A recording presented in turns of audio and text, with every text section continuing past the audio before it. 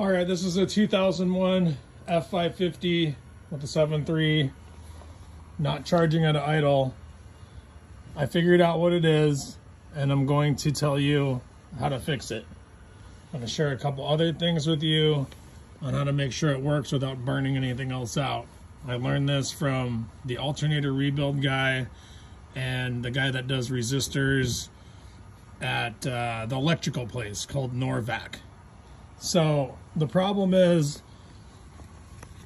that there are two wires that come out of your alternator, and one of them is supposed to be a constant 12-volt source from something like this from your battery.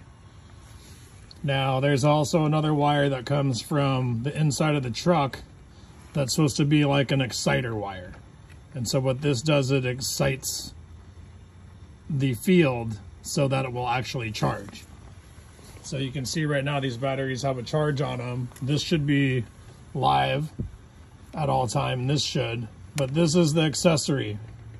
And if you take this and test it and it does not have 12 volts or voltage to it, your alternator won't charge. So this has to have power. Now, I can't find where the power is coming out of my fuse box. All the fuses are good. So there's a short in this wire somewhere along the way in the harness, so I'm going to bypass it.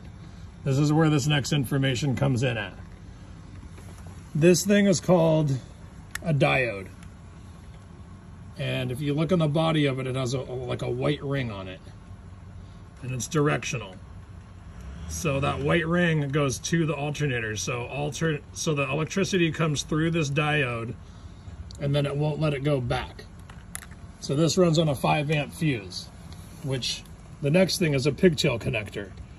This will plug into the 5-amp fuse in the box that I'm going to remove, and then we'll plug two 5-amp fuses in here. One will run the original accessory, and the other will run this wire, which we're going to bypass and run all the way up to the alternator. We're going to put this in line with the ring pointing to the alternator, and it's like a one-way check valve where current will flow through there, but it won't flow back into the fuse box, so it won't overload it. The next thing is a 330 ohm flame-proof resistor. So this will limit the amount of ohms that go to it, so if it does go to surge back, it actually won't send too much back. Now that's what the alternator guy told me and Norvac. So what this will look like is this plugged into my fuse box, and it doesn't matter which order, if this is before or after, into the diode, into the resistor, and then this will no longer be here. We're going straight into the plug now from our fuse box. If that has power from the fuse box, it only needs power when it's on. So when you turn the key off, this green wire does not need constant wire power in here. I guess otherwise you'll burn the field up while it's not running. So this needs to be off when the key is off. That's how to fix it. So if you have a reading on here and your alternator isn't working and you just want to test it, I wouldn't recommend it, even though that's what I did. I just hooked a hot wire directly from this to this, and I saw it actually liven it up and start to charge it.